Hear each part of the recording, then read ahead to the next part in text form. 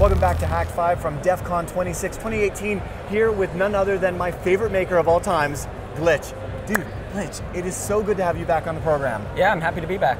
A lot has changed since you were last on the program, but to recap quickly for those that missed that epic episode on drone shenanigans, what is this beast in front of me? Okay, so this is Project Cuckoo here, and it's a little bit angry, but it's basically a drone that I wanted to put a pineapple on and make it a video game gadget or a movie gadget. It's a Wi-Fi hacking drone. Right, and I see the Wi-Fi pineapple is actually integrated into the frame. Last we had you on, we were talking about how you actually 3D printed this case, and you can go and get the STLs and make one of these your own, and I've clearly upset the gimbal there. We're good, it's this hard. But it's so cool that you can just, out of nothing, but like a spool of plastic make everything. Right, yep. And then integrating the Wi-Fi pineapple. So real quick, for those that might not be aware, what was the inspiration behind Project Cuckoo? Watchdogs 2 primarily. There's a Wi-Fi hacking drone in there, and I wanted to bring that to life. People have put pineapples on drones before, but what I wanted was something that looks sleek, something that looks like it fits in a movie or a video game, something that 007 himself might use, perhaps. Exactly. See, art imitates life, imitates art. It's just cyclical and it's beautiful. I was talking to Dual Core the other day. I mean, Dual Core was in Watchdogs 2. The Wi-Fi pineapple is in Watchdogs 2. It's so weird. And here we are with like bandanas and stuff as an homage to that, which was an homage to us the real in the hacking. first place. So, yeah, I love that cyclical nature of it. And this is another beautiful example. So, go and stop and watch that video if you haven't already seen it. Now tell me, what have been the upgrades since then? Okay, so last time I was using an analog video system that works, but I wanted something that was a bit more capable. What's the limitations of an analog video system, and what are the components of that? So normally you got your camera that goes directly to a video transmitter, and then that gets plumbed back to a receiver on the ground. Now that's one way, normally 5.8 gigahertz. It's really limited in quality. Effectively, it's like 640 by 480. Yeah. You get static readily. No forward error correction, no fancy stuff.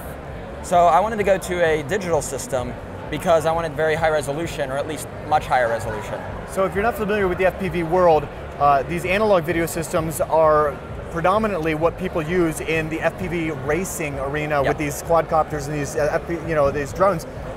And you'll strap on a pair of video goggles, and the image is crap, but at least the latency is low. Yep. And you'll get static the same way if you grew up in the 80s or 90s and had terrestrial television, you may remember static. Kids these days, I like give them the goggles and they're like, it's fuzzy, and they can't actually describe what static is because they've never seen it. There are digital systems on the market. They're like expensive. DJI's Lightbridge, and they are heavy and they are big, and a lot of them aren't readily hackable. They aren't readily integrated into DIY projects. And someone came up with something called Drone Bridge, which is based on Wi-Fi broadcast, which we briefly covered in the last episode. And it uses Wi-Fi cards to transmit video packets. It's not using Wi-Fi in the traditional access point client configuration. It's doing it in a manner that it's using them as digital radios, packet radios, back and forth. So, off the shelf speaking, yep. Your trade-off is quality, like bad quality analog but low latency versus high latency digital great quality. So and heavy. So you've at least taken heavy out of the equation here, since you can use off-the-shelf Wi-Fi equipment. Latency is about 100 milliseconds, that's from glass to glass, lens to screen. So if you tried to FPV race this through a forest of trees, yeah. But it's plenty for your brain under normal flight conditions to say, hey, there's nothing too strange about it. It's not like a full second delay where you move the stick and then it moves. Yeah. It's about 1-to-1, but you wouldn't want to race on it. I remember doing an Oculus Rift demo before Facebook bought them. Back at CES years ago, when they were first just like they were college students. Like 150 milliseconds of lag or something. And you'd move your head, and it was enough to make you feel like, oh, but not enough to like, at least me, I didn't want to just puke everywhere. So that's This good. is just under that critical threshold. 150 to 175 milliseconds is about where you get that disconnect. This is just a bit better than that. So how does this improve? You said one of the limitations of those analog systems is range. How does this improve the range? So you get things like forward error correction, and that just basically means it fixes packets before they're broken. so you get less corruption and whatnot. Normally with Wi-Fi, you're limited to, well, relatively short ranges, and then it disassociates entirely. With this, you can get, this setup could probably do about 2 to 4 kilometers, depending on conditions. Nice. Which is comparable to maybe a 600, 800 milliwatt 5.0 gigahertz analog system. So it's a two-way system. Yes, that's another big difference here. FPV is, you'll have your FPV transmitter on the drone and a receiver on the ground. Then you'll have your radio on the ground that talks to a receiver on the drone. And if you have telemetry on top of that, that's 2 more radios. Right. But traditionally, the video is just fed to you, and if you don't happen to get the video signal, the drone doesn't know that you're not receiving. Right. So this can talk back and forth. It can negotiate bandwidth. It can lower its bandwidth when you get towards the end of your range. So it's sort of like on my phone, if I'm watching a YouTube video and I drop from LTE to 3G, and suddenly my internet connection isn't as good, but it's okay because the video in real time adapts to just give me a lower quality, 480p or 360p video. Whereas Wi-Fi, if you were just running Wi-Fi and you got to your edge of your range and you were doing 50% packet loss, nope, this connection's no good, drop. Right. So there are many other, now you mentioned that there are many other radios in addition to that. I'm curious, one, what is the radio that you're using for the video transmission, because it is off the shelf? And two, when that video system does drop, if you were to go 2.5 kilometers and it does drop, what are the other options that you have with your whole flight system? Because I know we talked briefly last time about fail-safes and about waypoints and that stuff. So right now I'm using Alpha NEH Wi-Fi cards. You can use a lot of different cards, but I chose the NEH ones because they're powerful and they natively support all the necessary features. That's connected to a Raspberry Pi Zero, and it's running DroneBridge, which is the firmware. Fully open source, not mine, but it's on GitHub. Okay, so the firmware actually goes on the Raspberry Pi, not on the radio, because the radio is just a client radio. Right. So is it my understanding then that this isn't just traditional Wi-Fi? Yeah, so it's doing packet injection. The cards are in monitor mode rather than access point client, and that's the function of the DroneBridge firmware. Okay, so you don't have to worry about associations, clear to send, control frames, management frames. Exactly, that's all overhead. It adds latency. You might be able to get it under a second under normal circumstances, but that's still way too much to be useful. But it's still sharing the same frequencies and channels that regular Wi-Fi operates on, so I'm assuming it's... At a place like DEF CON, best effort protocol? It's bad. What are you getting right here? So right here, nothing because I have it shut off, but here I've been getting about 600 to 800 kilobits per second, but it is... Is that enough to fly? It can be. It's very choppy though because people are stepping all over it with de-authors. Does it reduce the frame rate in addition to the video quality? Yes, it will both reduce bit rate and then frame rate. It takes bit rate first, down to a point, and then you'll start dropping frames. So if you set it up and you say, I have a mission profile where I want to, whether it's land or loiter, around a specific area, the camera is really there, if you've pre-programmed this flight path, is there as an assurance to you as the pilot where it is, and that you've hit your mark. Yep. Right, I see that you have a gimbal here on the camera now.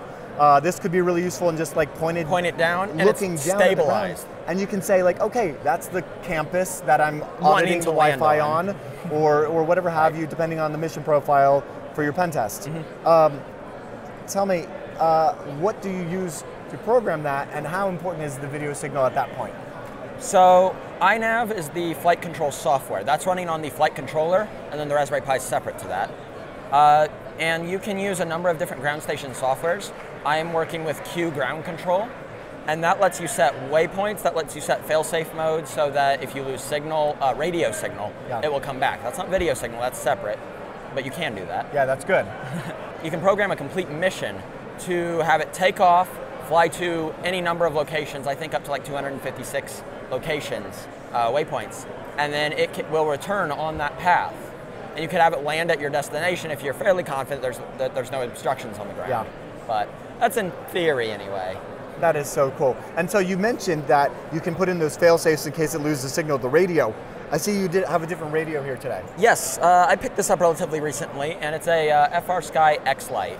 And it serves a couple different functions. And I prefer the form factor because I can just toss it in my bag, whereas the other radio, it was a bit large. I see it also runs OpenTX. Yes. So tell me about OpenTX. Why is that important? It lets me, it's very open. It lets you change everything you could possibly want. This specific radio has internal and external antennas, as well as the option for even more powerful modules in the back. Oh, that's cool. So I see here this is the, what is it, just a regular RP SMA? Might actually be SMA. Well, it might be SMA, but in any event, you can put another antenna on here. And on the top here, you actually have sliders, so I can control the gimbal. I don't have it set up yet. I was in a bit of a rush, but you can control this gimbal pan and tilt. Okay, so that you could look down on your targets, whatever's below you. Right. That is really cool. The other cool function is it has a USB port in here, and that is actually also a simulator port. Right. So I can plug that simulator. I can play flight simulators, as you might expect. Talk to me about that, because people keep asking us, like, what's the best way to get into drones? And I'm like, I don't fly a Hubsan, like get a flight simulators cheap drone and crash. What do you do? I have something like, well, I started off doing that, cheap drones. I made a lot of mistakes. Failure is more important than success in a lot of ways. When you get your hours in, yeah. Right. So flight simulators help because it's free to crash. Once you've paid for the game, you can crash all you want. And I've been playing specifically Drone Racing League. And it's also cool because you can, race against others. You have that motivating factor, not just to fly, in a video game, but it's a competition, so you want to get better. Is this the software I saw your sick video of you flying around a 747? Yeah, diving through empty engine nacelles. That was hilarious. Yeah. Cool. Well, I'm glad to get a recommendation on that. So if somebody wants to build this now, and because I know that we talked about this last time, you have all the build instructions I know on your website. Do you have the updates here if you want to upgrade yours and I will be posting those soon. Is this necessary as well? We didn't talk about that. So first, this is a digital data link. It is the ground station. Oh. Now everything coming from the drone goes to this module. That lets you plug it into phones, tablets, desktop computers. It runs telemetry, it runs the video signal, it runs everything. What's inside the box? There is a Pi Zero, just like this, as well as an NEH card, again, just like this. I also have a lithium battery in here, charge circuitry, and a boost converter. There's some LEDs for status. Nice. And you just got your antenna there. I can't wait to see what's inside. That is brilliant. And it does USB tethering to the device, and it can also do Wi-Fi as well as HDMI out.